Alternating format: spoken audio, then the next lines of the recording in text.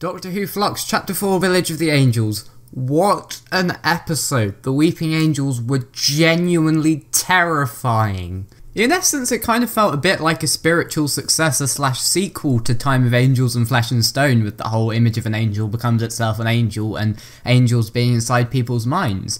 But unlike Time of Angels, Flesh and Stone, Chibnall had the common sense to not show the angels moving. Oh, and he also had the common sense to not have people pretending they can see. Just needed to get that out my system. I'm still not over Walk Like You Can See, but we're not here to talk about that. We're here to talk about Village of the Angels. So let's start by talking about characters. Let's talk about Claire first this week. Claire was a character who showed up in episode 1, got zapped back in time by a Weeping Angel, and ended up here. She met up with the Doctor again, and she was a great character, a standout one in this episode. She almost felt personality-wise a bit like Sally Sparrow, which is a great thing you want to invoke if you're doing Weeping Angels. But yeah, she was great. I thought her interactions with the Doctor were really cool, and the plotline with the angel being inside her mind, slowly taking control, that all worked really well, and Annabelle Sholey performed it amazingly. Jodie Whittaker as the Doctor, again, was phenomenal. Again, like she has been for the entirety of Flux. She worked really well with the Weeping Angels, and it was really great to see her interacting with all the characters in this story. I thought her interactions with people such as Professor Jericho were phenomenal, and her interactions with Claire were great as well.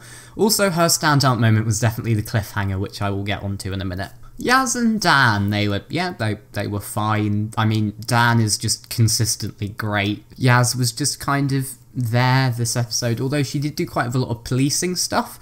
And, I mean, she's had quite a lot of development in this series, so I can cope with them not having that big of a role in this episode. And seeing as it looks like Survivors as the Flux might not even have the Doctor in at all, and might just be a companion-focused episode, then I think them not having such a big role here is fine. Other characters, Belle. Belle here, once again, Thadia Graham is phenomenal. Belle is definitely my favourite new character in this series, although this does bring me on to the one complaint I have with this episode. All the stuff in 1967 was great. I absolutely loved it. The Angels terrifying, I'll get onto them in a minute. All the stuff with Belle, whilst I did enjoy it, Thadia Graham is phenomenal as Belle. Belle is, like I said, my favourite character this series.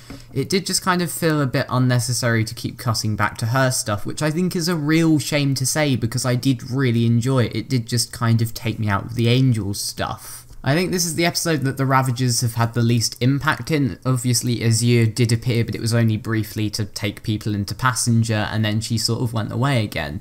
I felt like it was necessary to have these moments to make it more connected to the overall story, but they did feel like they could have been cut out and we still would have had a full, complete story. With something like War of the Sontarans, if you took out all the stuff at the Temple of Atropos with Swarm and Azure, then the story wouldn't have worked as well and wouldn't have felt as complete. But all the stuff with Azure and Passenger and Belle here, if it hadn't have been there, it wouldn't have made that much of a difference. So that is my tiny complaint, and I hate to make it because Belle is just consistently phenomenal, but yeah, that is the one issue I had with this episode. Anyway, let's get back to the good stuff. The Weeping Angels.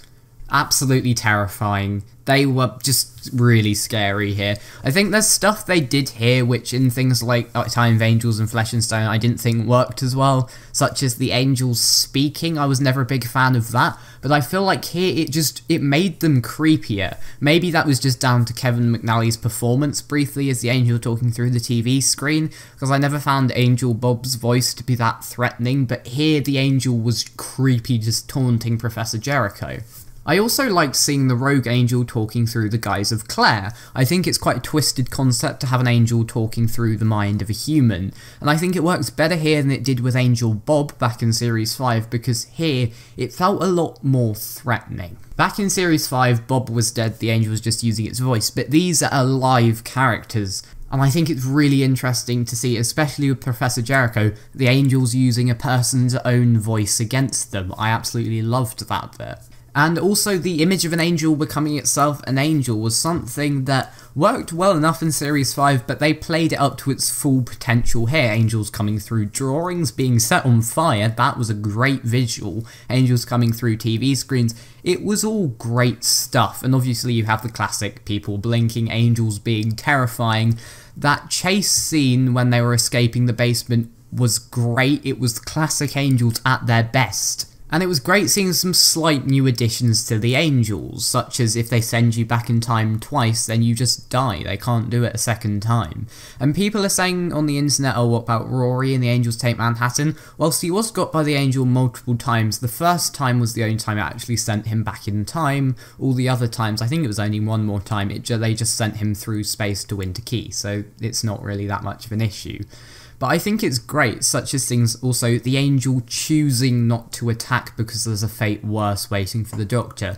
That's really creepy, and I love that as well. These small additions to the Angel's lore feel like they are natural, unlike, say, Image of an Angel becomes itself an angel, or Angel speaking. Things that I do like, but they do just feel a bit too gimmicky. Of course, a gimmick that doesn't work for the Angels is if you see them moving, or characters pretending they can see. As the 10th Doctor clearly states in Blink, it's not a choice, it's a fact of their biology. In the sight of every other living creature, they simply turn to stone. Okay, I'll stop mentioning this now. It's a Weeping Angels episode. I'm gonna have to talk about Flesh and Stone at some point. Anyway, other stuff. Twist with Peggy, pretty cool, pretty inconsequential to the plot, but I mean it worked, so I'm not complaining too much. Let's talk about the cliffhanger. What an amazing cliffhanger, easily my favourite one for Flux so far. The Doctor is literally a Weeping Angel now. She turned into a Weeping Angel. Also, Angels work for the Division? How powerful are they that they can bend the Weeping Angels to their own will? We also found out that the Division use every species, every planet, every moment. That's really cool. Maybe we'll be seeing a massive monster mashup. Belle also mentioned that her and Vida were going to have a honeymoon opposite the Academy, a Gallifrey's Academy, maybe? I mean, those are some theories I have. I'll probably expand on those in videos during the week. But overall, this episode's easily a 5 out of 5 Seals of Rassilon for me. It's probably my favourite episode of Flux so far. It was so good. And those are my thoughts. Leave yours down in the comment section below. Remember, I've been Sideman Alf. Please like and subscribe. Hopefully we can get to 600 subscribers by the end of the year. That would be great. Oh, and yeah, next time trailer for Survivors of the Flux. Kate Stewart's back, people. We've won!